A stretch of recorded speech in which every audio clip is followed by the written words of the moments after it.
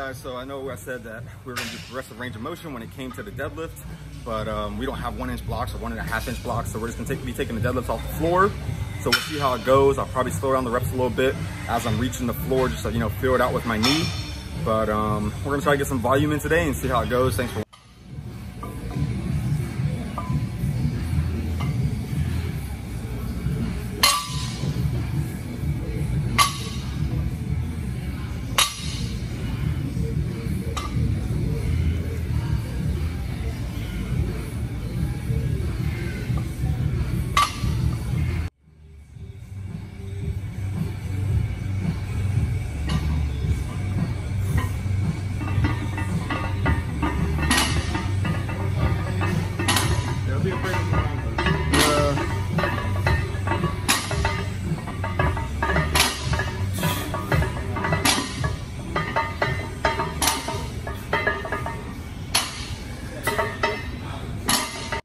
You look like a fucking tank.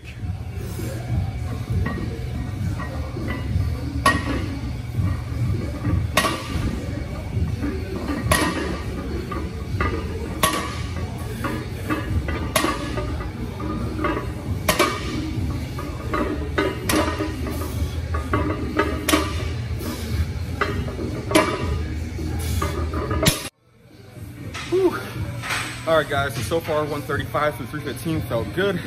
Knee was feeling a little tender. We're still going to go for 405 and just see how it goes today. If I can get some reps, that'd be great. If I can get even just one, I'll take it. So,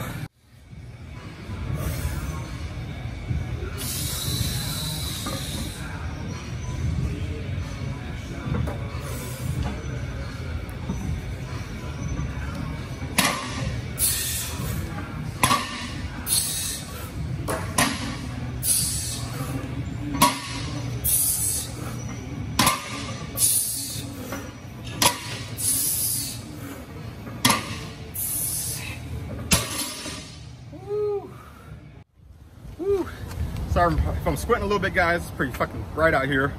But 405 moved better than I thought it was going to. Once I pulled it off the ground once, I knew I had about 10 in me. But I felt my knee start clicking around 7 or 6 or 7. So I decided to shut it down before I hurt myself. But I'll take 405 for 8. First time pulling off the ground.